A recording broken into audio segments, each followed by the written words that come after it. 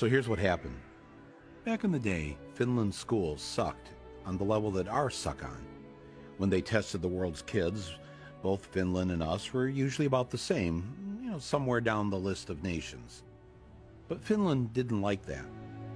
So they tried some new ideas, and in no time, Finland shot to the top of the world.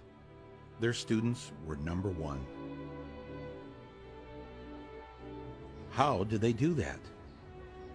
That was the one question I wanted an answer to, and I went straight to see the enemy's Minister of Education. Before I could say anything, she blurted out their top secret. They do not have homework. Wait, so you reduce the homework you give them in school? Yes.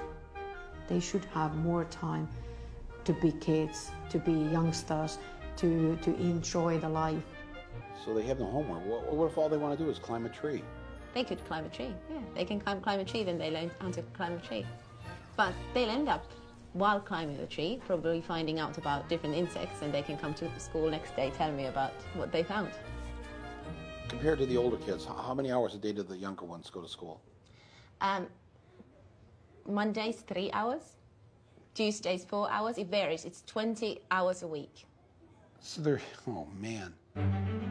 Now, does this 3 or 4 hours at school include the lunch hour? Yes. How are they learning anything? How are you getting anything done? Your brain has to relax every now and then. If you just constantly work, then you stop learning. And there's no use of doing that for a longer period of time. Finland students have the shortest school days and the shortest school years in the entire Western world. They do better by going to school less. Here, it's so student-centered that when we had to redo our playground, they had the architects come in and talk to the kids. Were they listened to? Yes, there are things on our playground that the students really wanted. We try to teach them to be happy person, to respect others and respect yourself. You're concerned with their happiness. Oh yeah. What the hell do you teach? I teach math.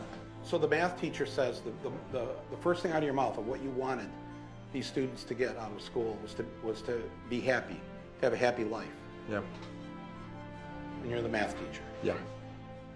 When do they have their time to play and socialize with their friends and grow as human beings?